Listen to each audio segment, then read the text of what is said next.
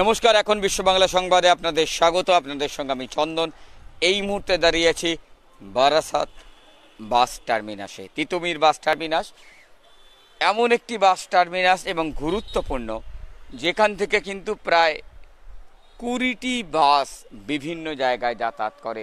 সেই ছবিটা আপনাদের দেখাবো যে এখান থেকে প্রায় 20টি রুটের বাস যাতায়াত করে, কিন্তু এই মুহূর্তে ঘড়ির কাঁটা মাত্র 6:10 বাজে।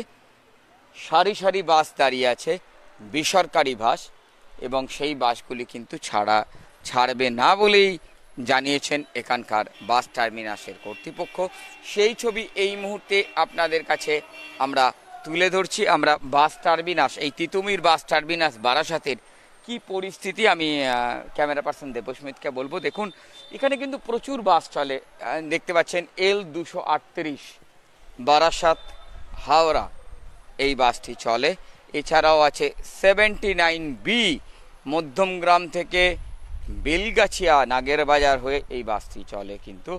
এবং এছাড়াও আরও অনেক রুটের বাস কিন্তু এখান থেকে চলাচল করে। কিন্তু এই লকডাউনের পঞ্চম দফায় আনলক ফেজ 1ও কিন্তু মাত্র 3টি রুটের বাস এখান থেকে যাতায়াত করছে।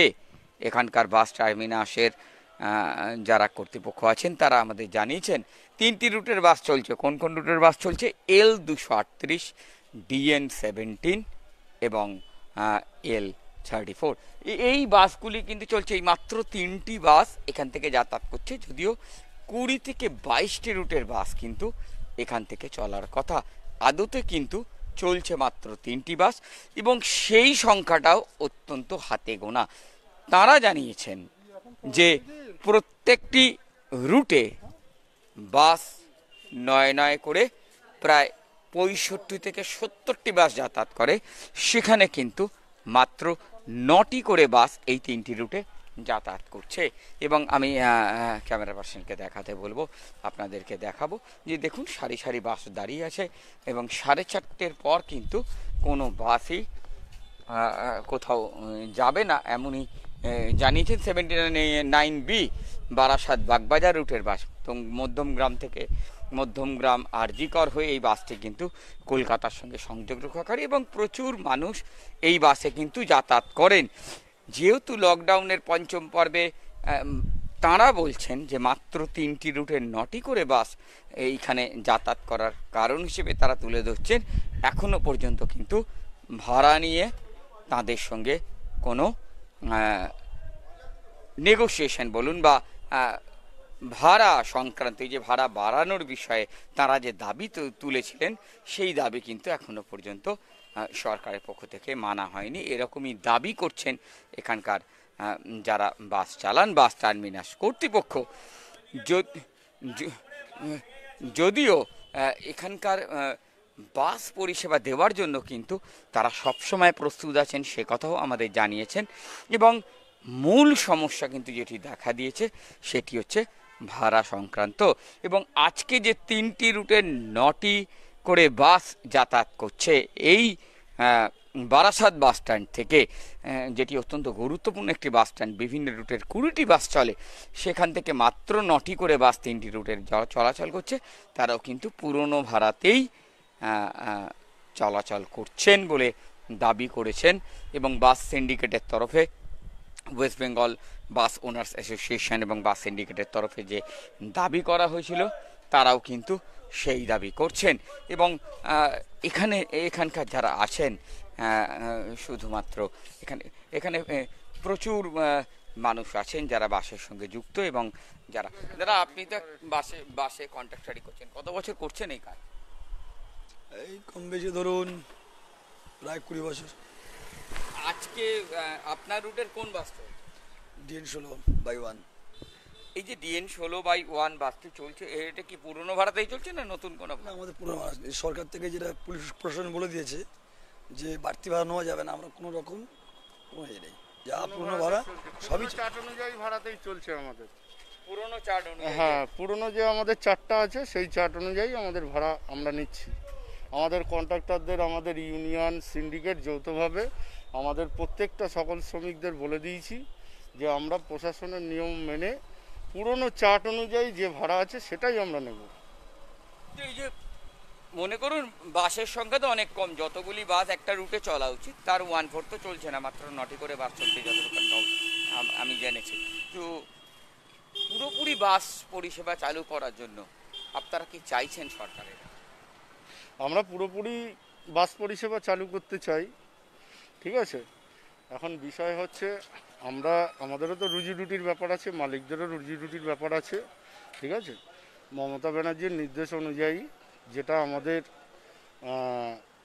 ইউনিয়ন কিংবা বাস সিন্ডিকেটকে বলা হয়েছে, যেরকমভাবে নির্দেশ দেওয়া হয়েছে তারা ওই নির্দেশ অনুযায়ী চলবে। আগামী দিনে মিটিং আছে, ঠিক আছে, যাতে সুষ্ঠুভাবে। আপনিও পরে আছেন, আমিও পরে আছি, হাত বারে বারে স্যানিটাইজার দিয়ে হাত ধুচ্ছি, হাতে গ্লাভস। আপনাদের যারা বাস চালক আছেন, বাসের কন্ডাক্টর আছেন, তাদের তো সরাসরি সেই সোশ্যাল ডিস্টেন্সিং মেনটেন করা সম্ভব হচ্ছে না। তাদের তো সরাসরি মানুষের সঙ্গে, সাধারণ মানুষের সঙ্গে এই যে যোগাযোগ বাস চালাতে গিয়ে আপনাদের তরফ থেকে কি ব্যবস্থা নিচ্ছেন যদি একটু? আমরা আমাদের ইউনিয়ন সিন্ডিকেট যৌথ উদ্যোগে আমরা আমাদের কেবিনে কাউকে বসতে দিচ্ছি না, কোনো প্যাসেঞ্জারকে। সরকার যেটা বলেছেন যে আমাদের সিটিং ক্যাপাসিটি, সেই সিটিং ক্যাপাসিটি অনুযায়ী আমরা চলছি। এবং আমাদের ইউনিয়ন পক্ষ থেকে আমাদের স্যানিটাইজার কিনে দেওয়া হয়েছে, হ্যান্ড গ্লাভস কিনে দেওয়া হয়েছে, মুখের মাস্কও কিনে দেওয়া হয়েছে, ঠিক আছে। আমরা যখনই গাড়িগুলো অন দ্য রুট করছি, প্রত্যেকটা স্টাফকে এইগুলো আমরা দেখে এগুলো মেনটেন করেই আমরা গাড়িগুলো ছাড়ছি। আবার গাড়িগুলো যখন শেষ হচ্ছে আমরা রাত্রিবেলা গাড়িগুলো স্যানিটাইজ করছি স্প্রে মেশিন দিয়ে। আপনি কন্ডাক্টর, আপনাকে সরাসরি সাধারণ মানুষের একদম কাছাকাছি এসেই আপনাকে জীবনকে বাজি রেখে কন্ডাক্টরি করতে হচ্ছে। সেখানে আপনাদের এখানে যারা বাস টার্মিনাসের আধিকারিকরা আছেন তারা তো বলছেন যে মাস্ক দিয়েছেন, হ্যান্ড স্যানিটাইজার দিয়েছেন, গ্লাভস দিয়েছেন, তারপরেও কি আপনার একবারও মনে হচ্ছে যে আপনি যে কোনো সময় সংক্রমিত হতে পারেন? তাতে একটু মনে মনে কিন্তু আসেই, সে তো থাকবেই, সে স্বাভাবিক। এমনি তো এখনও তো লকডাউন ওঠেনি, তার মধ্যেও যা নির্দেশ, সেই আমাদের রুজির জন্য পেট তো শুনবে না, সরকার নিয়মে তাদের চলতে হচ্ছে, বাধ্যতামূলক। কী করে পেট তো বাঁচাতে হবে। সরকারি তরফে আপনার যদি যদি মানে সেইভাবে আপনারা কোনো বিপদের সম্মুখীন হন তো আপনাদের কি কোনো বীমার ব্যবস্থা করেছে সরকারি তরফে, সেরকম কিছু জানেন? না, সেটা আমি সঠিক বলতে আমাদের প্রতিনিধি আছেন, উনি যেরকম আমাদের নির্দেশ দেন আমরা সেটাকেই পালন করি। না তো আপনাকে আমি জিজ্ঞেস করবো, আপনার সঙ্গে আমি এতক্ষণ কথা বলছিলাম যে এই যে মনে করুন যারা সরাসরি আছেন বাসের সঙ্গে যুক্ত, বাসের চালক বলুন, বাসের কন্ডাক্টর বলুন, প্রত্যেকেই তারা যদি সংক্রমিত হন, বিভিন্ন ক্ষেত্রে আমরা দেখেছি রাজ্য সরকারের তরফে কিন্তু বীমার ব্যবস্থা করা হয়েছে। সরকারি তরফে এরকম কোনো আশ্বাস কি আপনারা পেয়েছেন? না, সরকারি তরফ থেকে সরাসরি এখনও এরকম আশ্বাস পাইনি, ঠিক আছে। তবে আমাদের যিনি বাস স্ট্যান্ডের ইউনিয়ন দায়িত্ব সামলান, তিনি আমাদের একটা আশ্বাস দিয়েছেন, ঠিক আছে। ভিগেলসের সাথে কথা বলে, আরটিও বোর্ড মেম্বারের সাথে কথা বলে আমরা যে শ্রমিকগুলো রয়েছি, আমাদেরও একটা আগামী দিনে চিন্তাধারা আছে এই করোনা মোকাবিলার জন্য। আমাদেরও একটা স্বাস্থ্যবিধি, একটা লাইফ ইন্স্যুরেন্সের ব্যাপার, এরকম একটা জাস্ট আলোচনা হয়েছে। এখনো পর্যন্ত সেটা কোনো একটা কনস্ট্রাকটিভ জায়গায় না না না না, এখনো সেই পরিকাঠামো জায়গায় পৌঁছায়নি, তবে আলোচনা চলছে, বিস্তরভাবে আলোচনা হবে। এটা তো ঠিক যে শহরে গণপরিবহন ব্যবস্থাকে যদি সচল রাখতে হয় সেক্ষেত্রে কিন্তু শুধুমাত্র সরকারি বাস না, বেসরকারি বাস 90% জায়গাটা দখল করে রেখেছে এবং বেসরকারি বাসের উপর ভর করেই কিন্তু একজন যাত্রী মোটামুটি রাস্তায় বের হন। সেখানে দাঁড়িয়ে যখন পরিবহন দপ্তর বলছেন যে আজকে থেকে, বা আপনাদের ওয়েস্ট বেঙ্গল বাস সিন্ডিকেট কাউন্সিল যখন বলছে যে ধাপে ধাপে আজকে থেকে বাড়ানো হবে, এই মুহূর্তে দাঁড়িয়ে 1 জুন থেকে চালানোর কথা ছিল আপনাদের বেসরকারি বাস, রাস্তায় কথা ছিল, আমরা সেভাবে বাস দেখিনি। আজকে দাও কিছু কিছু বাস আমরা দেখছি, আপনাদের এখান থেকেও কিছু কিছু বাস চলছে। হ্যাঁ, তো কি বলবেন এই পরিস্থিতি থেকে কিভাবে বেরিয়ে আসা সম্ভব? আপনারা কি রাখছেন সরকার? মোটামুটি এই বিষয়ে আমি একটু আমার সেক্রেটারির কাছে জানতে চাই, একটু জেনে নিতে চাই। আমার সেক্রেটারি আসছেন, ঠিক আছে। তবে মোটামুটি আমরা 100% বাস চালাতে ইচ্ছুক, আমরা চাই, ঠিক আছে। সরকারের সাথে আমাদের শ্রদ্ধেয় মমতা ব্যানার্জির সাথে আমরা সহযোগিতা করে আমরা সব বাসগুলো চালাতে চাই। কিন্তু এই একটা দুর্যোগ চলে গেল, আমফানের যে দুর্যোগটা, আমাদের কিছু শ্রমিক তাদের বাড়ি খুব দূরে দূরে, ঠিক আছে, তাদের সাথে হয়তো যোগাযোগ করা যাচ্ছে না। এবার যোগাযোগ করা হবে, তারপরে এই এতদিন ধরে গাড়িগুলো যে দাঁড়িয়ে ছিল, ঠিক আছে, কোনো গাড়ির যে কোনো রকম সমস্যা রয়েছে, ব্যাটারির সমস্যা, স্টার্টের প্রবলেম, এইগুলো আমরা খুব শীঘ্রই কাটিয়ে উঠতে পেরে যতটা সম্ভব আমাদের পরিষেবা দেওয়ার, জনগণের স্বার্থে পরিষেবা দেওয়ার আমরা দেব। যদি সরকারি সাহায্য যদি আরেকটু পান। হ্যাঁ, যদি আর একটু পাওয়া যায়।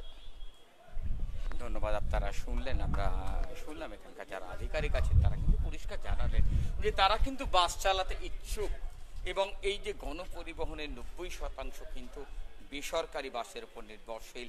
যারা যাত্রীরা রাস্তায় বেরোন এবং তারাও বাসটা চালাতে চান, শুধুমাত্র দরকার আরও কিছুটা সরকারি সাহায্য, এবং সেই আশায় তারা বুক বেঁধে আছেন। আজকে থেকে কিন্তু কিছু কিছু বাস চলছে। এখন এই পর্যন্ত আপনারা থাকুন, আপডেট খবর আরও আপনাদের দিতে থাকবো। এখন এই পর্যন্তই, আপনারা দেখতে থাকুন, পড়তে থাকুন। এখন বিশ্ব বাংলা সংবাদ, ক্যামেরায় দেবস্মিতের সঙ্গে চন্দন বন্দ্যোপাধ্যায়, বারাসাত। এখন বিশ্ব বাংলা সংবাদ।